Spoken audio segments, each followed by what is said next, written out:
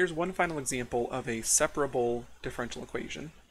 After these examples, at the end of the notes, I'll place some extra examples for you to try practicing, as well as the answers to those. But this is the last one that I'll work out in detail. This one doesn't initially look separable, but it turns out that with a little bit of algebra work, we can find a way to write this as y prime equals a function of y times a function of x, and then we can separate those out and do like we've done before. So let me begin by rewriting y prime as dy over dx. And then we want to write dy dx equals everything else. So let me subtract y from both sides. And now if we divide both sides by x, or I can write it this way, multiplying by 1 over x. Now you can see clearly that there's a function of y times a function of x, and things can be separated. So now we can divide both sides by y squared minus y, and multiply both sides by dx.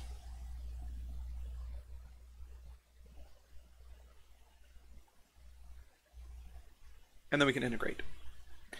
Now so far everything has been fairly smooth, but this is where things hit a little bit of a snag, because to integrate 1 over y squared minus y, we have to resort to one of our integration methods that's not quite as straightforward as some of the integrals we've seen earlier on.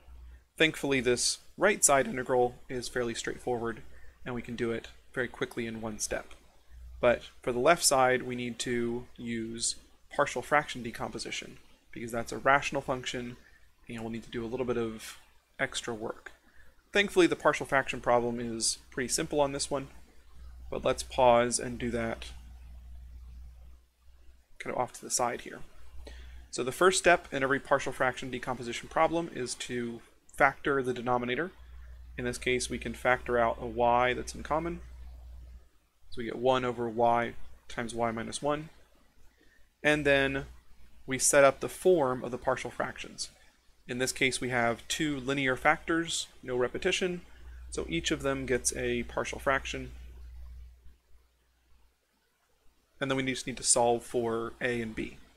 To do that, we always multiply both sides by this full denominator. Of course, on the left side, that just leaves us with 1. And then on the right side, we'll have a times y minus 1, because here the y's will cancel. And then we have b times y, because here the y minus 1 will cancel. Then again, we have a few options for how to solve for a and b.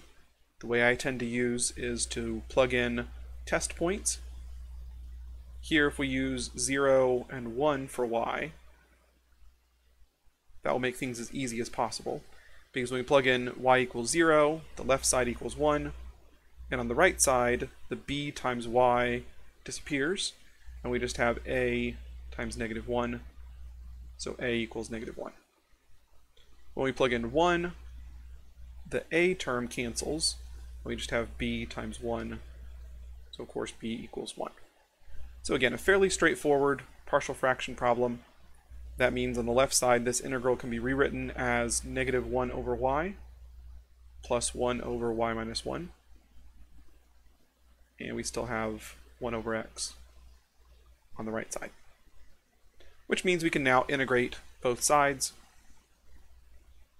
We get the natural log of y here with a negative sign.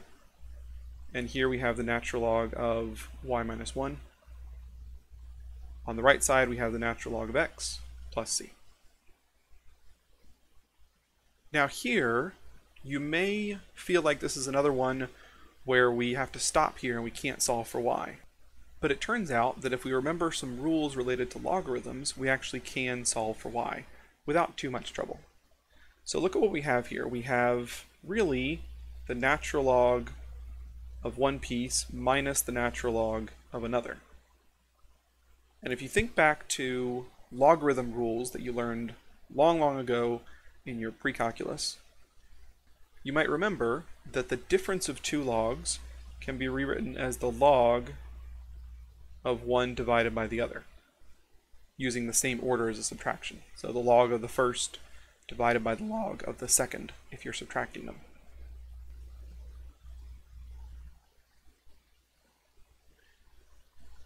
And then we have logs on both sides, so we can again raise e to the power of both sides as we did in a previous example.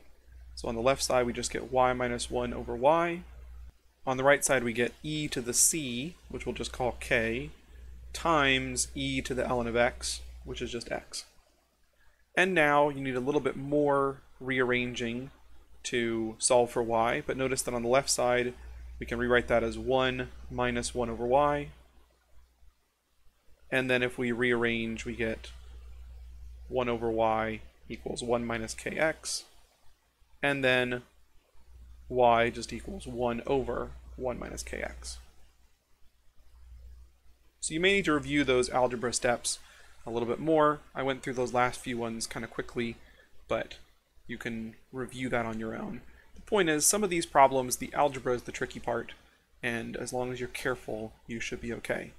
But this one, even though it looks like one that we couldn't solve for y, if you remember your logarithm rules and you're comfortable with your algebra skills, then you can solve for y even if it didn't look like that could be done.